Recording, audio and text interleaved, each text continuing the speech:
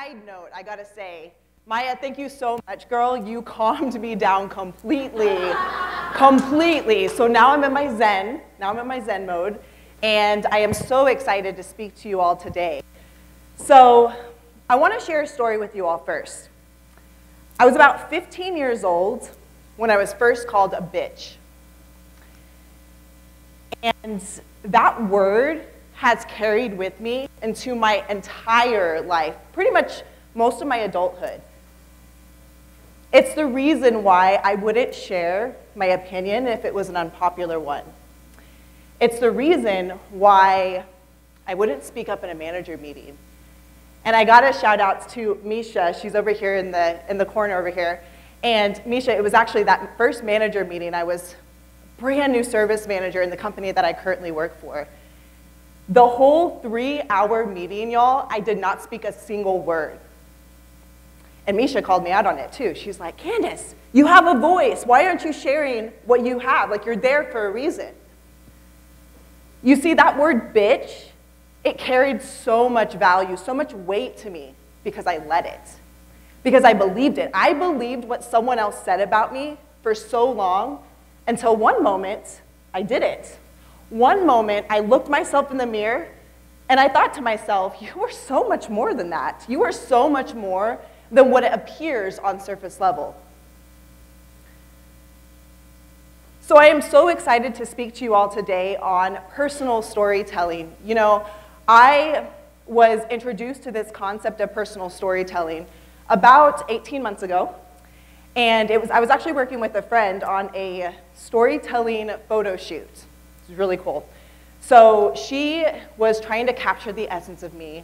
During this shoot, I was asked one question that sent me deep into my journey of storytelling.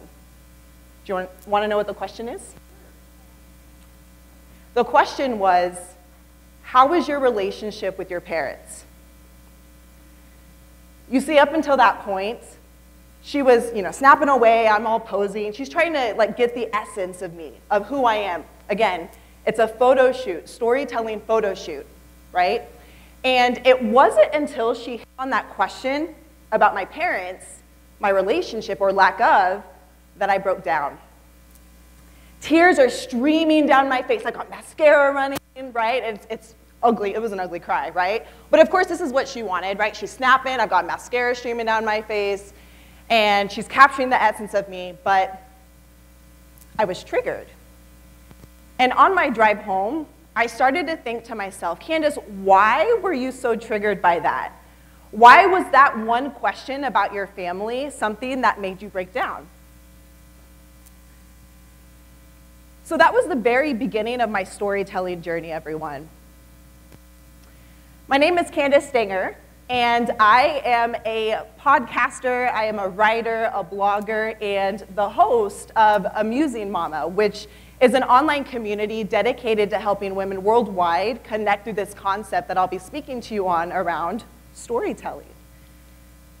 So what's probably on your minds right now is, okay, so Candice, clearly she's going to talk about storytelling, but what is storytelling?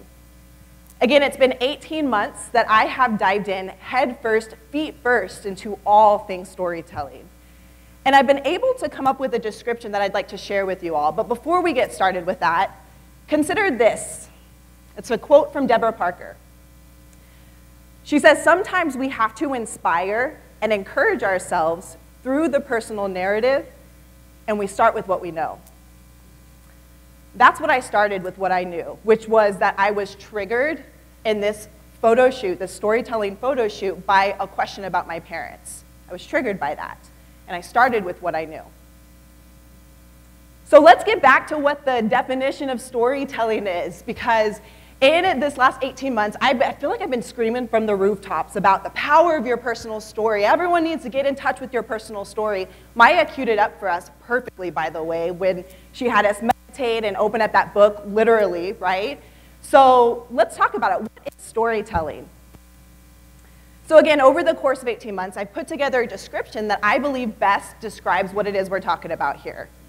So storytelling is the act of telling one's personal account of life experiences through the lens of the person who's sharing that experience. Your story is powerful. Another question that might be on your mind right now is, okay, I get that definition, Candice, but why does that matter? Why is that important? Well, it matters because we all want connection, all of us. Stories are our bridge to that connection. So if we're able to dive into what our personal stories are, we're able to understand our experiences, right? So what we've lived through, where we are currently, and where we want to go in the future. These stories can also help create this space of personal healing. Because I'll talk about it in a moment, knowing personal story can help you heal any old wounds, any resentment or anger, anything negative that you're still holding on to from the past. Understanding your story can help you step into your greatness and release all of that. And then finally, like I mentioned, the probably most powerful part of it all is that storytelling can connect us all, right? So when you hear a piece of someone's story today and you connect with it because you resonate with it, that is the whole point of storytelling. So in the spirit of authenticity, allow me to share a little bit of what I've uncovered in my story over these last 18 months. So my story starts actually before I was born, y'all. When my parents became pregnant with me, they weren't married, which is fine. But at the time, my mom had it in her mind that she was going to raise me as a single mom. My dad, he had a difficult time accepting the fact that he was about to be a dad, call it what it is, right? And again, my mom, in her mind, she believed it, that she was gonna, and she stepped up to the plate. My mom's a warrior. She stepped up to the plate and was ready to raise me as a single mom. And as the story goes, it wasn't until I was born, I was in the hospital, probably shortly after that picture was taken. My dad's holding me in his arms for the first time. He's looking down at me, and his whole world changes. As most parents' worlds change when they first become a parent, right? And since then, my parents have been happily married. But the reason why I start my story specifically there is because that explains all of the deep-rooted beliefs that I have carried with me for my entire life around not being loved, not feeling wanted, literally and figuratively, and not being good enough. So it's the reason why that word bitch carried such huge weight for me for so long. And it affected who I was. Honestly, I can honestly tell you about 2 years ago, it was impacting the person I showed up to be. Wife that I was. It impacted the mom, the friend that I was, the coworker even, right? I realized that there were some parts of my past that I was still holding on to. It was that. Now, another piece of my story is that I am the oldest of 4, and as the oldest of 4, it has been embedded in me that I am going to be a leader, right? So I've gravitated towards leadership positions my entire life. I even pursued my master's degree a couple of years ago from Grand Canyon University, shout outs to them. And again, just gravitated towards these leadership positions my entire life. And so I worked long hours. Again, I was in those leadership positions, manager positions, in the corporate job that I currently work at. I was working hard. I was hustling, stressing, paying my dues because I thought I knew exactly where I wanted to go in my corporate career. And I want to pause for a second, by the way, and talk about the corporate ladder. Because another piece of my story, another layer that I was able to uncover is that for so long, I thought success equated to where I stood or where I was on that corporate ladder. I literally thought that was the only path to success. Until I became a mom. So March 4th, 2014, my daughter Elin was born. And that was the day that my entire life and career took a drastic change. I speak about this often, but I consider the moment I became a mom my awakening. I was waking up to the fact that I wanted more in life. Maybe I didn't want to climb that corporate ladder. And maybe, just maybe, I wanted to let go of anything that I was holding on to from my past. Any of that anger, any of that resentment from my family. So over the course of 18 months, as I have been studying storytelling, I have come to learn 3 important lessons that I'd like to impart on all of you this morning. Lesson number 1 is that we all have a story to tell, all of us. You know, part of my hang-ups on storytelling was that I thought, who in the hell is going to want to hear my story? Why does my story even matter? I haven't been through anything traumatic. I haven't, anything, right? And so it's important to understand that you all have a story to tell. That's where you're going to connect with other people. Lesson number 2 is that your story, it might be dark, it might be ugly, but on the flip side of things, it also might be healing and empowering. So I have some dark moments that I haven't even shared about in my past that I used to be ashamed of.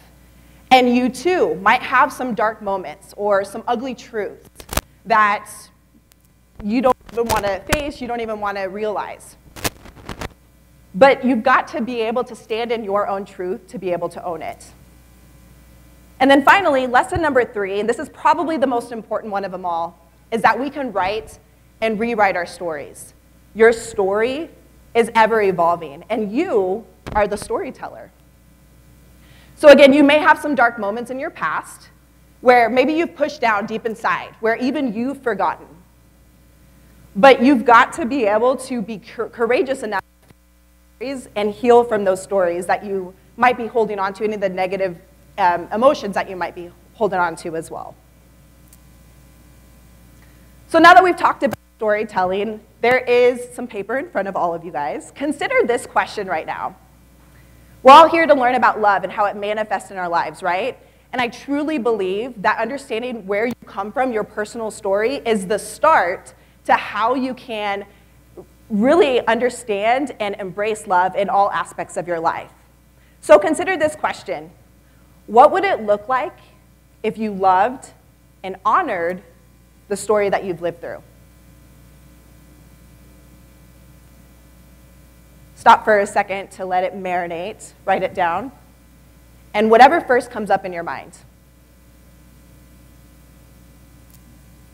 Again, what would it look like if you loved and honored the story that you've lived through? Write down what it would feel like. Who would be around you? What hurt would you forgive? What pride would you have when you're empowered by your story?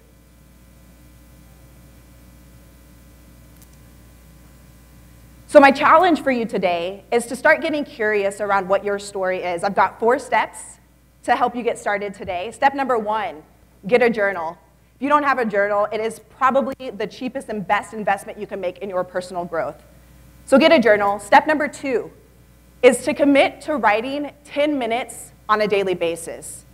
Give yourself that time, respect yourself with that time, and dive into what your personal story is. And here's the thing. There's no rules with it. Just be curious and see what comes up. Step number 3 goes along with what I just said. So be curious about your story as you're writing, which leads to step number 4, practice withholding any judgment to get to the core of what really matters most to you. Experiences you've lived through, don't judge it. Just write it down. So remember, everyone has a story to tell. It is powerful. It can connect us all. I highly encourage you all to get curious about that story today. Thank you so much.